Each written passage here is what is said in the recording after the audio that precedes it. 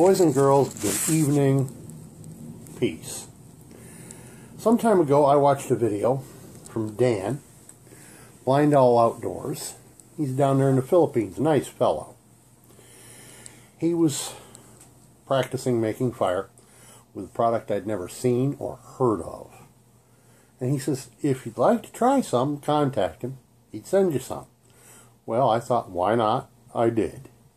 And the package has finally arrived, Dan. Arrived today, Saturday.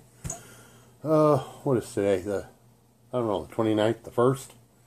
Right around that, end of February, 1st day of March. Now, ladies and gentlemen, I'm not going to show you his information. I'll leave that to him to give you if he wants to.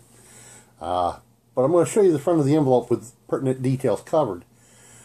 It blows my mind. Look at this.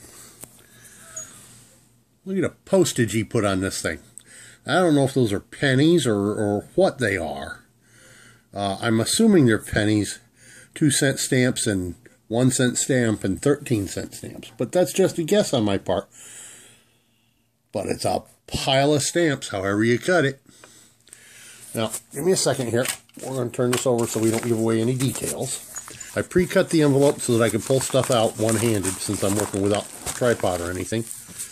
This is what Dan called loot. This was the material in question. And I thought, yeah. Okay. Loot takes a spark pretty well.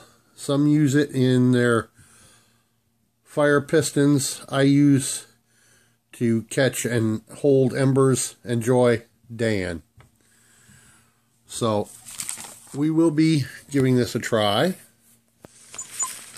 That's something I've been meaning to get myself as a piston. I'd love to try it that way as well. This stuff is incredibly light in weight. It's almost, well, weight-wise, it feels like cotton.